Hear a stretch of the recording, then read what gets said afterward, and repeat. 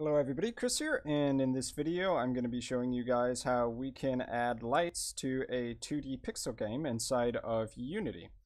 So there's going to be a few steps for this. First off, for all of the sprites which we want to receive lighting from the Unity lights, we're going to need to change the material on their sprite renderer, or if you're using Tilemaps for all of this floor and wall stuff, then you also need to change it for the Tilemap renderer.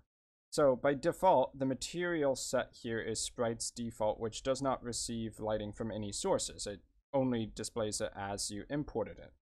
So what we need to do is create a new material. So this material, I'm calling it Pixel Diffuse.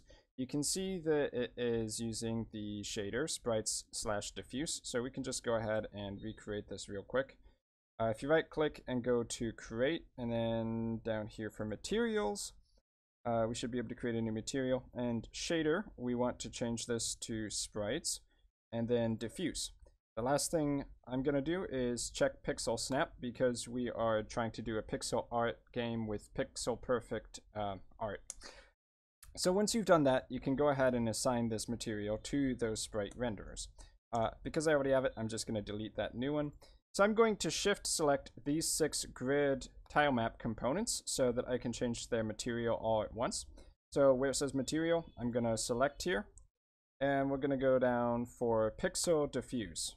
When you do that, you should notice that all of your tilemap objects pretty much get dark immediately. So now they need light in order for you to see it properly. So creating a light inside of Unity is pretty easy. I can come down here to a game object, or if you want to create an empty, just right click create empty. This is only a parent object to kind of organize all of the lights. So I'm going to right click it and add in light, point light here. Now for me, it's showing it immediately. For you, depending on the Z value of your grid or all the objects in your scene, you may need to change its position, because remember, even if you're building a 2D Unity game, objects still have a 3D position. And now with this light, we can manipulate its range and intensity to get the settings we want. So if we want less spread across our tile map grid, we can decrease the range here. If you want the intensity, basically the amount of light, to go up, you can take intensity and you can ramp that straight up to whatever you think would be necessary. And of course you can manipulate the transform. So pretend this light was like a torch on the wall, then you could kind of position the light right on that torch and it would make a lot more sense. Now, you'll see in mode that it's going to be set to real time, and if you click on this drop down menu, mixed and baked are probably going to be disabled for you out of the box, because we need to enable the setting for baked and mixed lighting. So we can do that by going up to Window, Rendering, Lighting Settings, and now we want to scroll down here, and there'll be a checkbox, Baked Global Illumination, associated with mixed lighting. If you check that and you set the lighting mode to either Shadow Mask, Subtractive, or Baked Indirect. I'm using Subtractive right now. There's obviously different lighting modes, and you can check on the website if you're really curious about that. But the reason we are changing it to baked lighting over here in mode now is because real-time lights are incredibly unnecessary for a 2D pixel art game. We don't need it to constantly do things like calculate shadows. So where we have mode, we can just change that to baked, which is going to make the performance on the light a lot better. It won't be taking up nearly as many system resources. And with that, we can basically go ahead and test it out. Now, if you want game objects, like for instance this door up here, to also receive that material and thus receive the lighting, then you got to change it for each object individually.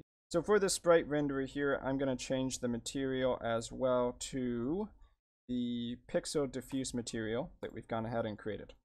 If you want more lights, you can easily do that. So I'm going to duplicate and move this light. Let's say over here, maybe increase the range of this light a bit and decrease the intensity. Move it a little bit more towards the center. And we can also duplicate the bottom light one more time, position it over here. And now I'll go ahead and test it out by hitting play. So this character over here, my Bernice Dark, it already has the material applied to the sprite render, so it can receive the lights as I move about in the scene. So if I get it really close to the light, you can see it becomes fully illuminated, and as I go further away, it gets dark. Same with everything else in the scene. Now, if you run into any issues with the rendering of your light, like if one of the lights happens to flicker for some reason when you kind of go off screen, what you can do is change the render mode from auto to important, which will force it to prioritize the rendering of that light. Just a quick fix if you run into any flicker issues, but I think since I changed that to baked lighting, there's no issue there at all. So that's pretty much it to adding some basic lights inside of a 2D game for Unity. Just make sure that any objects that you do want to receive light, like this leaf over here, you have to assign the material. Otherwise, your objects will display as if they were fully illuminated, and that may not be what you want, unless you want it to be obviously visible, like this dog in the corner over here. So that's going to be it for this tutorial. Hope it helps you guys out. I've been Chris, thanks for watching, and I will see you guys in my future Unity content.